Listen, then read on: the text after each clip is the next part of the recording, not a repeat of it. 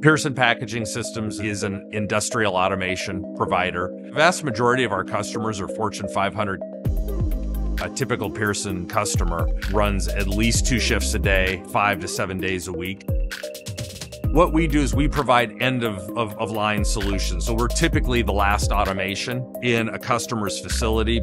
We automate the process of forming or erecting corrugated cases and trays. We automate the process of packing the customer's end product into those cases or trays.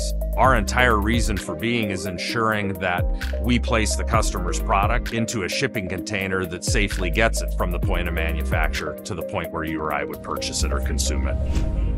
We're always looking for technologies to kind of go along with the needs of the industry.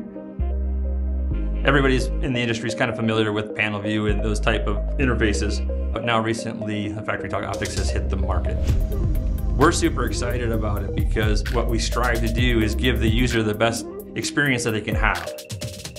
What we're looking for is how the person's going to interact with the machine, which buttons they're going to push, what information they should receive back, how they should be able to come up to the machine without having to read manuals or have a training session and really just go. We're trying to make it as easy to operate as a phone, iPad, or something that everybody's familiar with.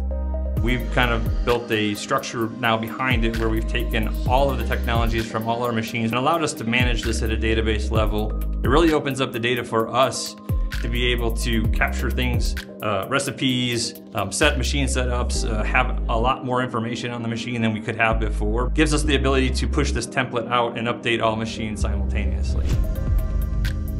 Because this now has a different OS system inside of it that is working at a very high level, it's giving us the ability to connect at a database level in their HMI that you didn't have before. You were basically managing that somewhere off board or somehow using the PLC to do some of that functionality.